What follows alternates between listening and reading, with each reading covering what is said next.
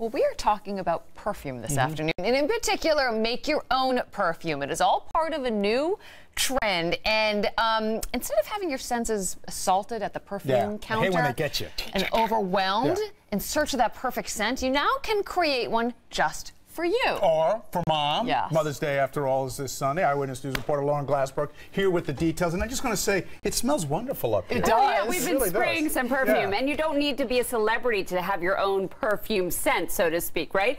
This is a great way to express yourself in a way that no one else can. When you get a custom-made fragrance, there's very little chance that anyone will ever smell exactly like you.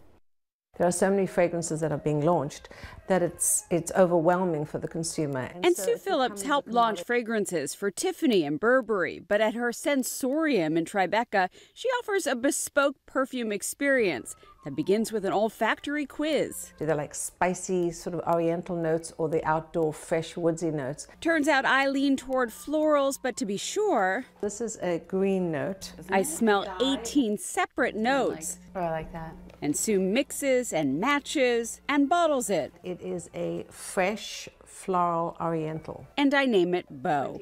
I think people just want to feel that they are special and that their uniqueness is being expressed by fragrance.